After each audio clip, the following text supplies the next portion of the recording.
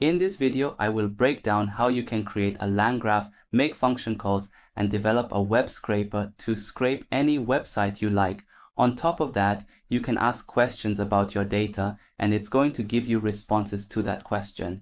This video is going to be hugely valuable to anyone new to LangGraph and wants to very quickly wrap up their head around LangGraph, function call, and web scraper tool, how they work together, how to build a chatbot, and how you guys can take the same code and start to implement your project.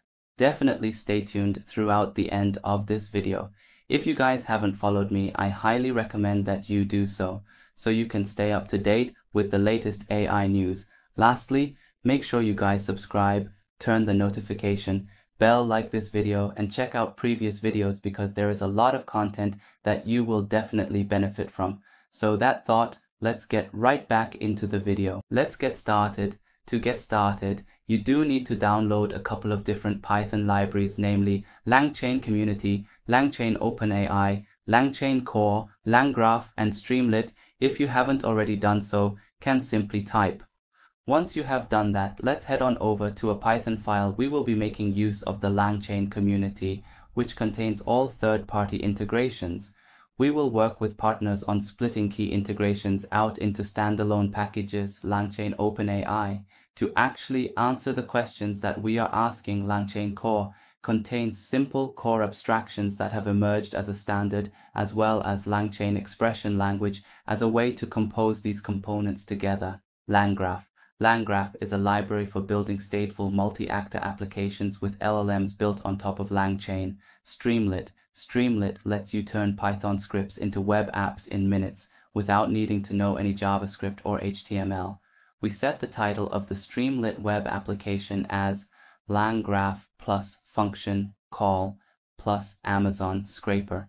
Then we create a drop-down select box in the sidebar of the Streamlit application, allowing the user to choose a model from the provided options: GPT-4 Turbo Preview, GPT 3.5 Turbo, GPT 3.5 Turbo Instruct. Creates a text input field in the sidebar where the user can enter their OpenAI API key. The type equal password parameter indicates that the input will be hidden, as is typical for sensitive information like API keys. If the user has entered an API key, this code sets an environment variable named OpenAI API key to the value entered by the user.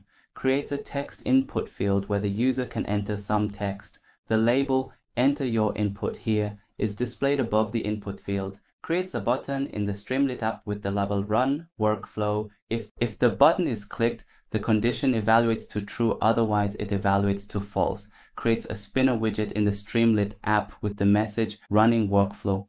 We create a function called createAgent that takes in a language model, a list of tools, and a system prompt.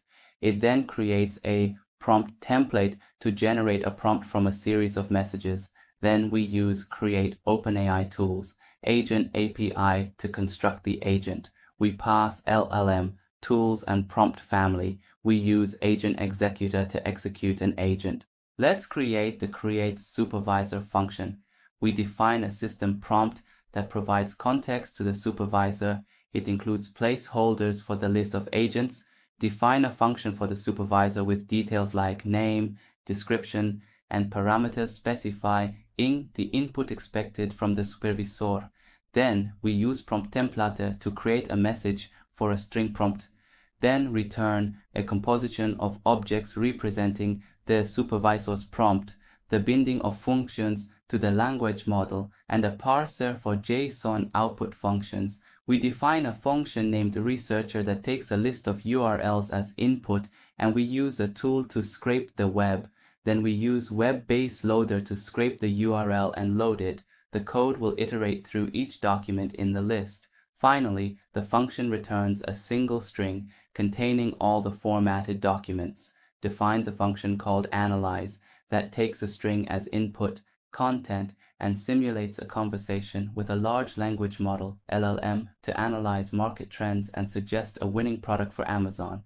we define a function called ExpertAx as a tool that interacts with an OpenAI chatbot to provide expertise related to dropshipping based on the provided content. The function sends messages to the chatbot, receives a response, and returns it. Additionally, it initializes another instance of chat OpenAI name LLM with a specific model. We define 3 AI agents for identifying and selling profitable products on Amazon. Scraper agent gathers data from Amazon, likely by scraping product information. Analyzer agent analyzes the scraped data from the scraper agent to identify potential winning products with high sales potential. Expert agent acts as an expert buyer, analyzing product information to advise whether it's worth selling a specific product. We set values to researcher, analyzer, expert, and supervisor, which represent different types of agents, list them for reference, and define a structured representation of agent states using a typed dictionary. Define several functions for building a modular conversation system. Scraper node gathers information using a scraper agent and returns it as a message. Analyzer node analyzes data using an analyzer agent and returns the results as a message. Expert node consults domain expertise using an expert agent and returns the insights as a message. Supervisor node sets up the conversation flow, manages agents, and generates messages using an LLM. This code defines a workflow for a multi-stage process where the supervisor manages different roles, researcher, analyzer, expert, and decides the next step based on the current state and the next value in the agent state. We're going to iterate through a stream of messages, likely from a graph database or messaging system, and display them with visual separators. We're going to iterate through a stream of messages, likely from a graph database or messaging system, and display them with visual separators. Let's try it out. Scrape this website URL and find the winning product to resell it with high profit. Here is the output. Feel free to use it. Let's wrap it up. We have built a fairly advanced chatbot capable of scraping any website and answering questions asked to it using LangGraph, function calls, and a web scraper. I hope you found this tutorial helpful. Stay tuned to this series because I'm pretty sure there's a lot more to come. In the next article, I can't wait to see what you will build based on what you have learned here. Thanks for reading and keep spreading your love. Cheers.